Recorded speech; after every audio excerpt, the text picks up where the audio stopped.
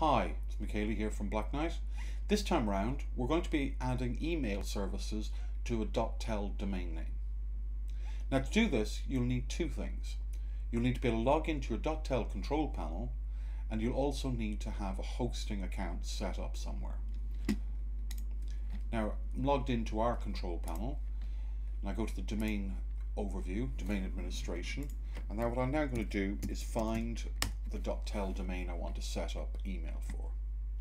So here it is. As you can see, there's no mail hosting configured.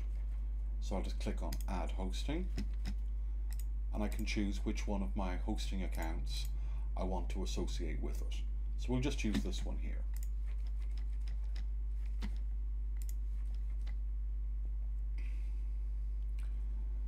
Now, if I click on the Mail tab, you see mail hosting type, Qmail associated with this account. So if I could then go into the select subscription, you see Linux Shared Basic, and there you have Middleton.tel. So we'll go into that, and then into our email section.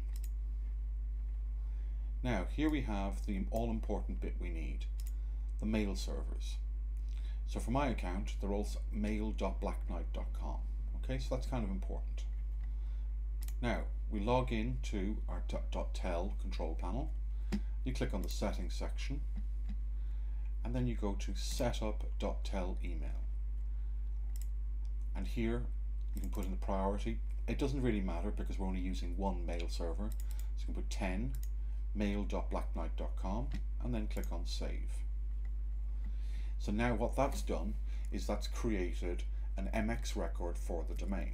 And we can check this from the command line. So if we do a dig on the MX, you'll see Middleton.tel in MX 10 mail.blackknight.com.